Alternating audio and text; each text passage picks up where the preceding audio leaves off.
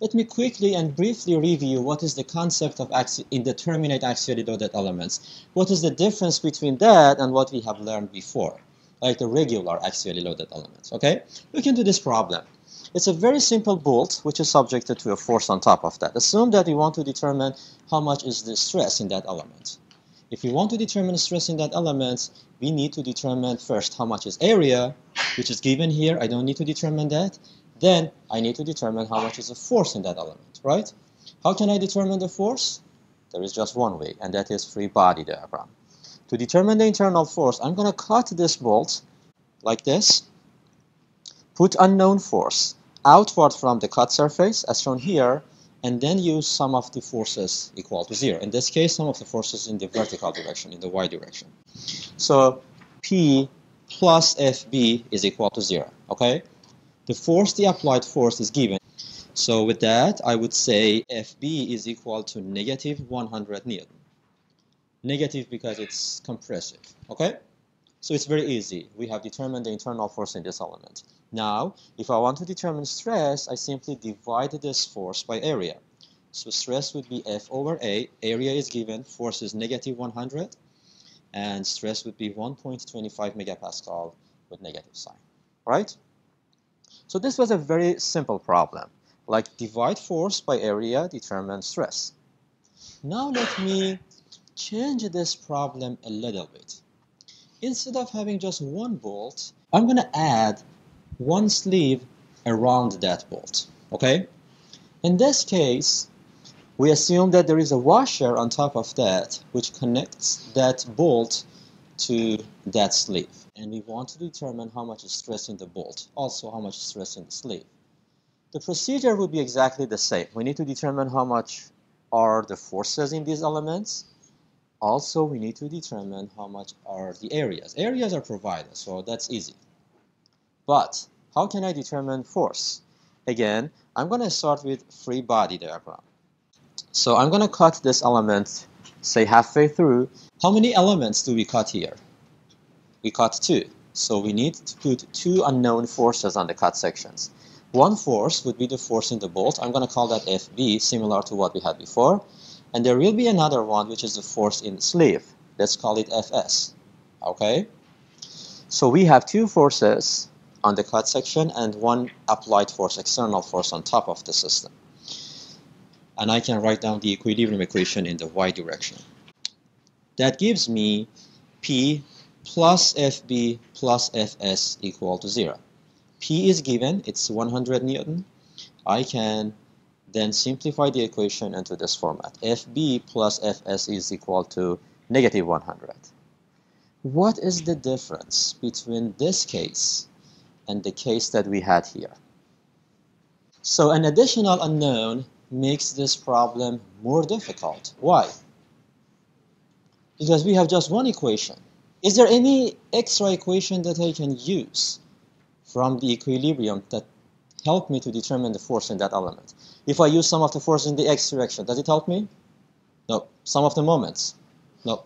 If I want to solve it, I need to find a relation between deformations in the element. This technique is called stiffness technique. Let's determine how much is the deformation in each of these 2 elements, in the sleeve and in the bar. Deformation, as we discussed before, would be FL over EA. F is unknown, but the rest of those parameters are given. Length of the bolt is 120 millimeter. Modulus of elasticity is 200 gigapascal. We need to convert that into megapascal. And area is 80 millimeter, 80 squared millimeter. With that, that simplifies to FB over 133,333. So we have determined deformation in terms of force. Let's repeat that for the second element that we have, for the sleeve. For the second element, we use the same equation, FL over EA, but we use the parameters related for that sleeve. Force in that element is unknown, length is 120, modulus of elasticity is 140 gigapascal, and area is 150 squared millimeter. And that simplifies to Fs divided by 175,000. So we have determined the deformations in terms of force. Now we get to the core of this problem, to the most important step of this problem, and that is compatibility of deformation. What does it mean?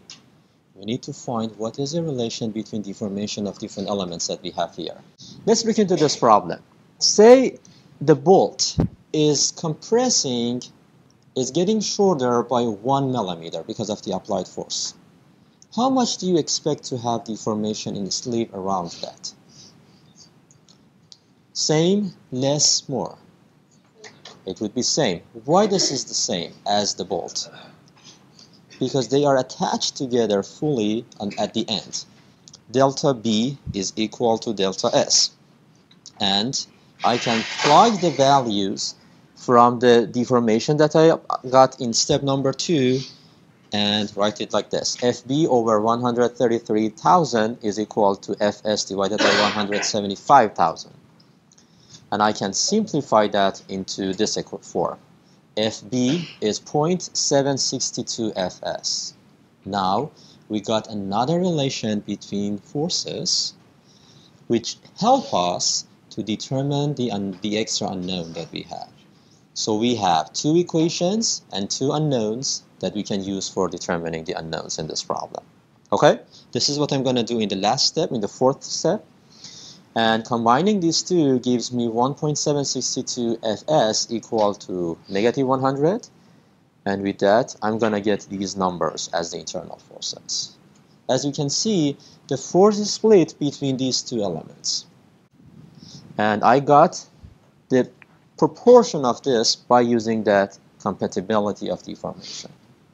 This is the important part. Compare it with what we have done before. In the previous case, we simply used the free body diagram to determine how much is the force, right? In this case, we had to take 4 steps to determine that. Once we determine the force, the last part is very easy. If I want to determine how much is stress, what do I need to do? Simply divide force by area, right? So let me do that here. Stress in sleeve is force divided by area. Force is calculated to be negative 56.8, and area is 150 squared millimeter, and we get 0.379 megapascal. Similarly, stress in the bolt would be force over area, and I'm going to plug force and area, and we get 0.54 megapascal as stress in that element. Determinate problems are very easy because determining the force in those structures are very easy. However, the indeterminate problems are more complicated, and all the difficulty is in this part, how to determine the force. But the point is, we have just 4 steps, and if you know how to solve that for a certain problem, you just need to follow those steps to solve the same problem in every single indeterminate problems that you might have.